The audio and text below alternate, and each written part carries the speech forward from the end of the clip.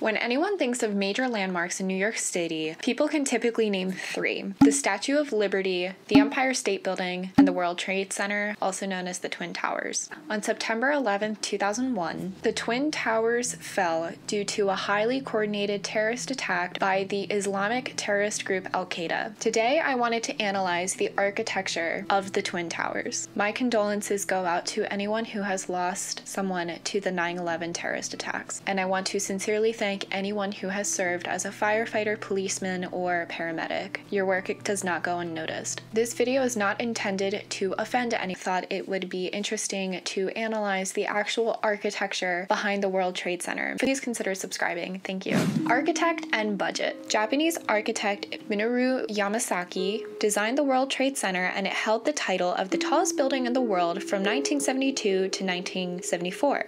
Over 500,000 people were accommodated by the Twin Towers on a weekly basis. In 1962, over 40 architects were considered to design the World Trade Center, but Yamasaki and an associate architect, Emery Roth & Sons, were hand-selected for this job. The budget was around $280 million. In today's currency, that is the equivalent of $2.4 billion. The building's function was to promote international trade. In an interview, Yamasaki explained the facility was envisioned as a physical expression of world peace and as a place for communication, information, proximity, and face-to-face convenience for a variety of business and financial stakeholders, end quote. The site. The original 17-acre site, located in Lower Manhattan, was occupied by small retail tenants and narrow streets. Yamasaki saw this as a great opportunity to completely demolish all existing site buildings. He hoped this would create, quote, an oasis of public space in an otherwise congested area, end quote, all while adding more subway routes beneath it. The building's goal was 12 million square feet and was to include an open plaza to alleviate tension between such tall structures. Over 100 schemes and iterations were developed and proposed for this building's, quote, superblock. The biggest site challenge, though, was dewatering the site, as it can easily fill with water from the Hudson River. Slurry walls were used, along with reinforced concrete walls, to prevent leakage and the building's potential collapse due to water damage. Organization of the towers. The towers shared a simple plan: a 208-foot square surrounded by an 87-foot by 135-foot core that was composed of 47 steel columns. The core contained all of the building services, included the elevators, stairs, bathrooms, and mechanical operations. A unique feature of the building circulation was the usage of sky lobbies. Sky lobbies are also typically used today, but at this time this was very innovative.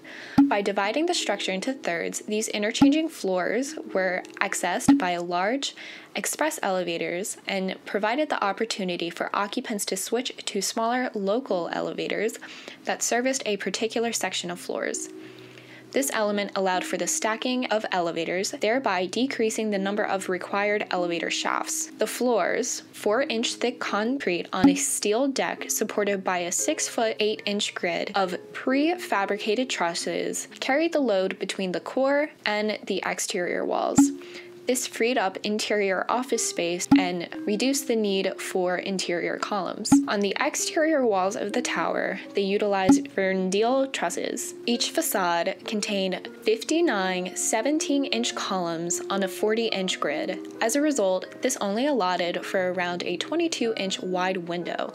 Narrow windows were a stylistic and personal preference prevalent in Yamasaki's work, as he did fear heights. The exterior columns were extruded 12 inches beyond the glazing, shading much of the windows, and this smartly reduced energy consumption.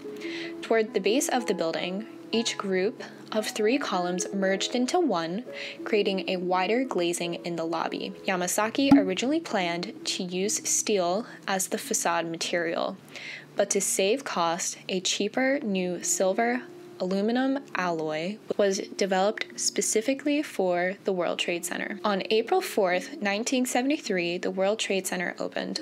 Its total price tag was $90 million. This is the equivalent of $9.2 billion today. Initial reaction. It was heavily criticized for altering the already beautiful skyline. However, it gradually became more appreciated. It's commonly featured in many Hollywood movies. It freed up much needed public space given the density of Manhattan.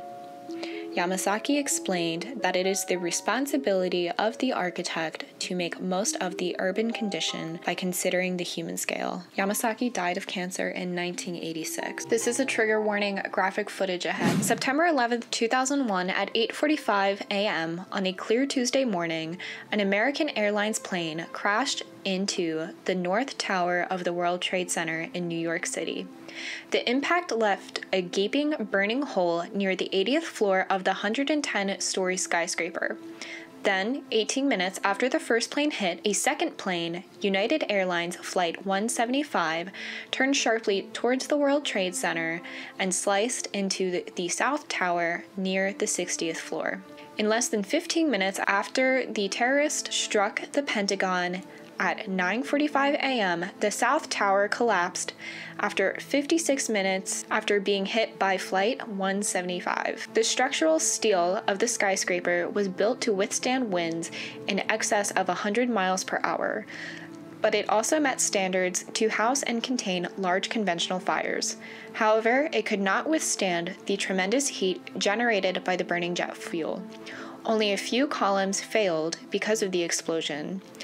But as they collapsed, the undamaged columns were left trying to hold the building on their own. Also, the steel columns in the World Trade Center lost strength rapidly when the fire reached over 400 degrees Fahrenheit. At 10:30, the north building of the Twin Towers collapsed.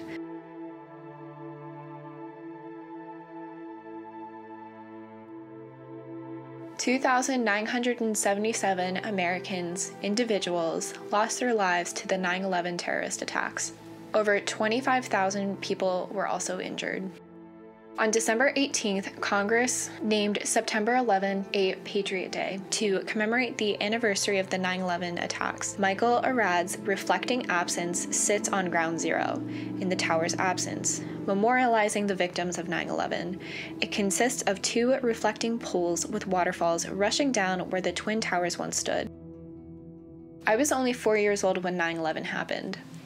But I understand to this day 9/11 is a hard day for most Americans. Building code changes. Now, in a post-9/11 world, there are new challenges you face in regards to public safety. The International Code Council, ICC, is responsible for developing the construction industry building safety codes and standards used throughout the United States. For instance, new codes were introduced because of the 9/11 terrorist attacks to protect the integrity of new buildings. For instance, they raised the fire resistance standard in high-rise buildings more than 420 feet tall. Also, more robust fireproofing for buildings in more than 70 feet tall, which will less likely be dislodged by impacts or explosions. Shafts enclosing elevators and exit stairways must have impact-resistant walls. Self-illuminating exit pathway markings at all exit stairways must be provided and must provide a lighted pathway when primary and secondary lightings fail.